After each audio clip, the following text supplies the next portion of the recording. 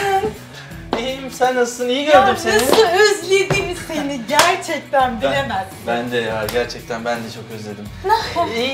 iyi gördüm seni ya, sıkıntı yok. Atlatmışsın sanki o dönemi. Aman neydi? Neydi çocuğun adı ya? Sertan'la. Ha, ay aman üstüne koysam.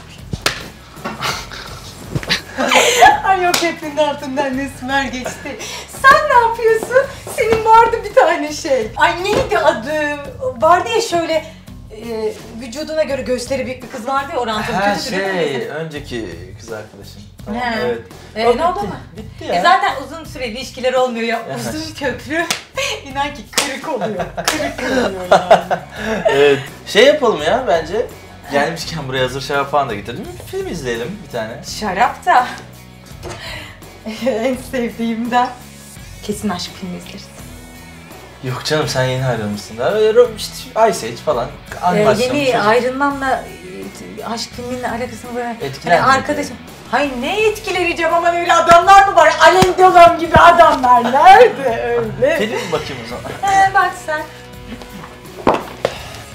Neydi?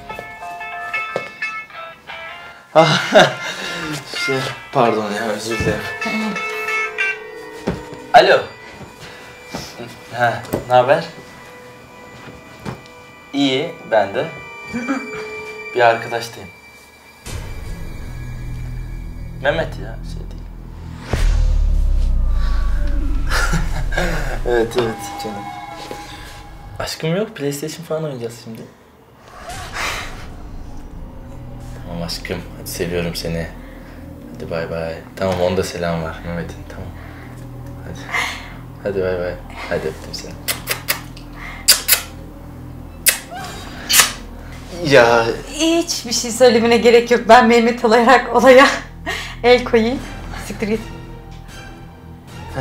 Siktir git. Kalk git ya. Mehmet. Asude var. Emel var.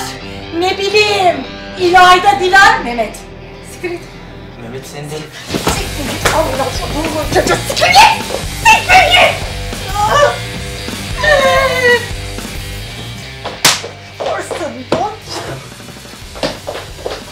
Allah yiyeceğim. Ağzımı yumacak. Bu sıkıntıya katlanacağım. Allah'ım, böyle bir şey olabilir mi ya?